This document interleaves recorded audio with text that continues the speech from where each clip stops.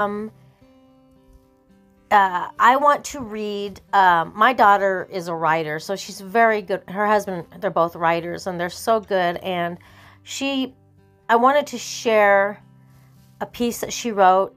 Their wedding anniversary is coming up. They were married on New Year's Day in 2014, and they've had such a hard time, and I'm trying to get through this without crying. I've had to redo this because I couldn't quit blubbering, so I'm trying.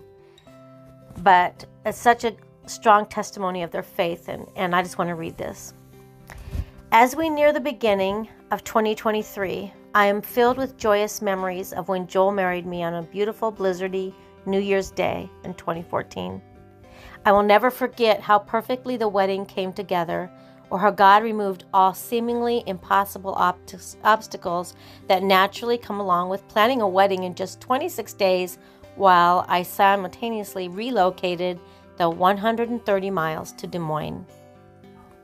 But God provided, and He took care of all of the little details too, every single one of them. I will have to share the full story someday.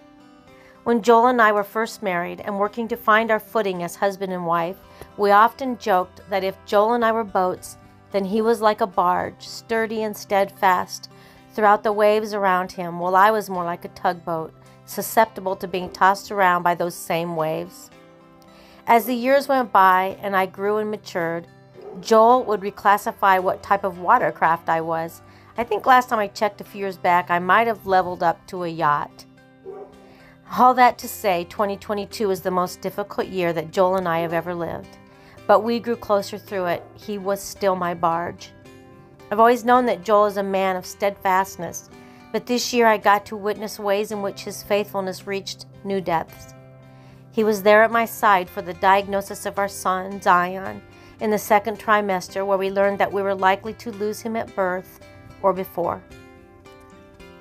He was there for me during every can't sleep middle of the night tear that I cried as I waded through the profound anticipatory grief, staring down the unknown. He took care of me throughout the physical aches and pains of the hardest pregnancy I've ever endured. He supported and came alongside me through every decision we made together for baby Zion, and even wholeheartedly uprooted our family to Omaha so we could give Zion every chance at life at the Children's Hospital. He held my hand on the operating table as our son was carved from my womb.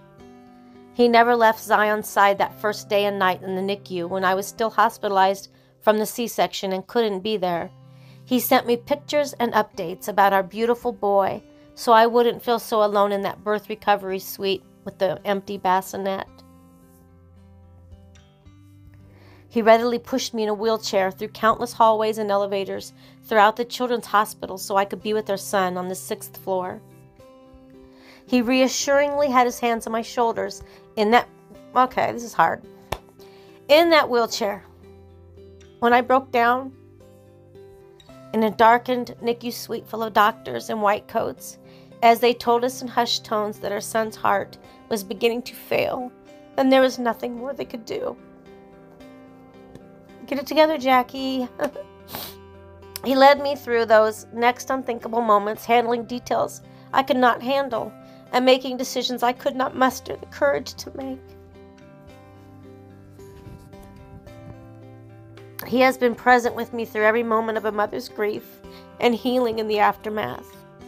He has been my listening ear, patient and receiving, regardless of if I'm repeating myself or even making sense.